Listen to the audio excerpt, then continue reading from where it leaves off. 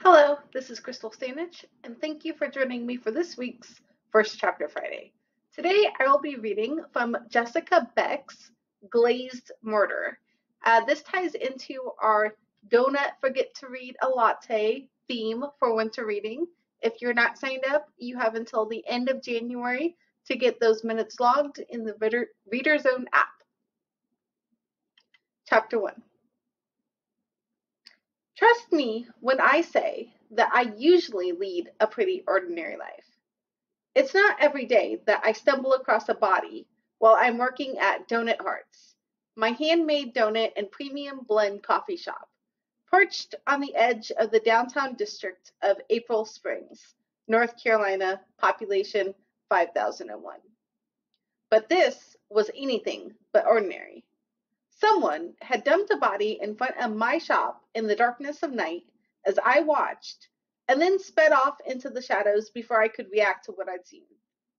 I work the graveyard shift at the shop. There's no other way to put it. My hours are off kilter in relation to the rest of the world. From 2 a.m., when I mix the first batch of dough, until I sweep up and lock the doors, sometime around noon. It kills all possibilities of dating after 8 p.m.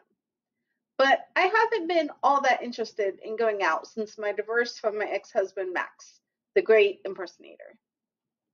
He's an actor and prides himself on his ability to fake his way through any role, including husband. Something I found out much to my consternation. The man had been so smooth when he lied to me during our marriage that I doubted a polygraph could have picked up his deceit. He had an unsteady income doing nationally distributed commercials now and then, and I'd been urging him to try his luck in Hollywood, not because of his talent, of which there was little, but because it would get him out of my hair once and for all. No such luck. He refused to leave April Springs, the small town in the foothills of the Blue Ridge Mountains, where we'd both grown up, and I wasn't about to budge either. Sorry, that's a tangent I'm in no mood to take. Let's get back to what happened. I watched in stunned silence as something heavy was dumped out of a speeding car just after I walked into the shop. As a matter of fact, my hand was on the switch to light the Donut Heart sign when I heard the noise outside. At 12 past 2 in the morning, I was used to having the world to myself.